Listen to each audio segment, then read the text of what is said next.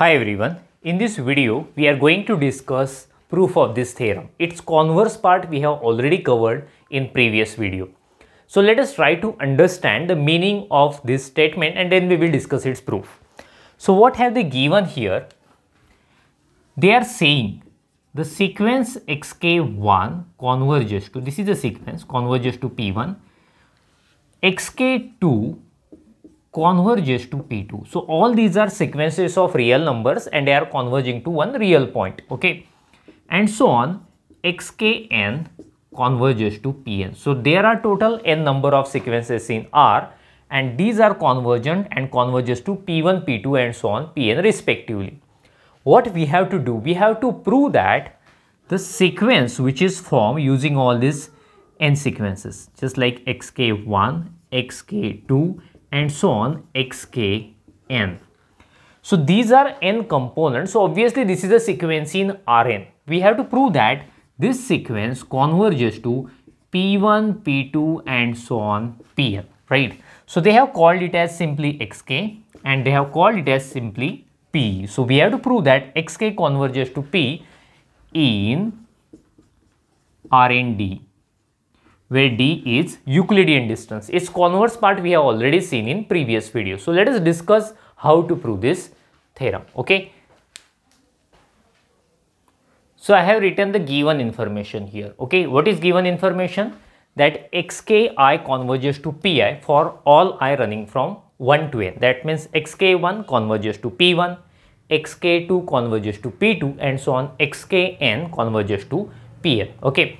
So we are familiar with the definition of convergent sequence and epsilon plays a very important role in that. So let us take one epsilon first.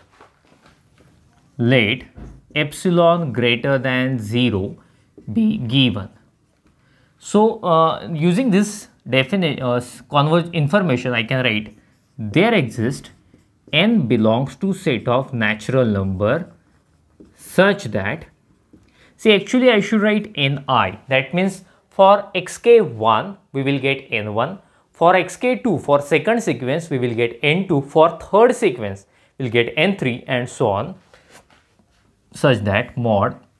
So actually this is convergent in R with usual distance. So that's why I should write mod here xki minus pi less than epsilon for all k greater than or equal to ni, okay. I should mention here 1 less than or equal to I less than or equal to n. So here by definition I could write this one, but see, I need to do some adjustment here. I'm going to write epsilon by root n. This is an adjustment, right? See the first statement, that means if you take I is equal to 1, then this one will be true for n1. If I take I is equal to 2, then for that equation, that inequality, that n2 will be true, getting? For the third inequality, we will have n3. For fourth inequality, we will have n4. That means we will have different natural numbers, n1, n2, n3 and so on, nn. But all inequalities should be true for a single natural number. So that's what I'm going to do. I'm going to take a maximum. So let n is equal to maximum of n1, n2 and so on, nn. That means all inequalities you are getting, there are total n number of inequalities and all these inequalities will be true for this n. Okay, so let us try to prove now xk converges to p. That means we have to prove distance between xk and p should be less than epsilon. Let us start to do. So consider distance between xk and p. So this is equal to, this is a Euclidean distance, getting? D is a Euclidean distance, so it is defined with the help of norm xk minus p. But what is xk? It is xk1, xk2 and so on, xkn minus p means p1, p2 and so on, pn. So you know well how to subtract, component wise subtraction obviously. First component xk1 minus first component p1 and so on, nth component minus nth component pn.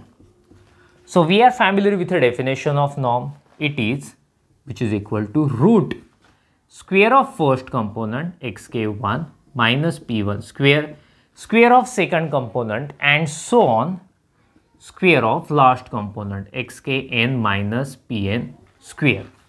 But see, xk1 minus p1 is less than epsilon by root n by this one. Let me write by star. By star, what can we say? This is less than root, this is less than epsilon by root n. But see, there is a square, so I should write square here. Plus and so on. The second bracket will be also less than epsilon by root n. Third bracket is also less than epsilon by root n. And the last bracket, that is also less than epsilon by root n. But see, there is a square, so I should write square there.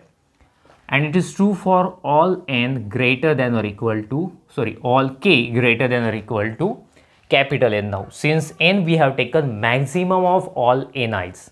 So that's why all inequalities will be true for this n. Let us simplify it further. Root square will be epsilon by n, getting root n square, that means n, plus epsilon square by n, and the last one will be epsilon square by n. So root. So all terms are same, epsilon square by n, and so on. But see, we are adding them n number of times. So their summation will be n into epsilon square by n. Will you guess what will happen?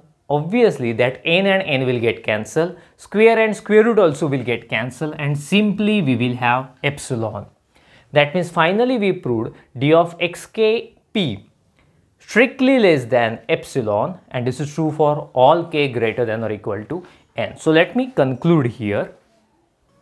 So therefore d of xkp, that one, strictly less than epsilon for all k greater than or equal to n. So this is definition of convergent sequence. So therefore sequence xk converges to p in R and D, getting, where D is a Euclidean distance which we have used here. Okay. So in this way we proved this part. Make a screenshot of it, then we will stop. Thank you. See you.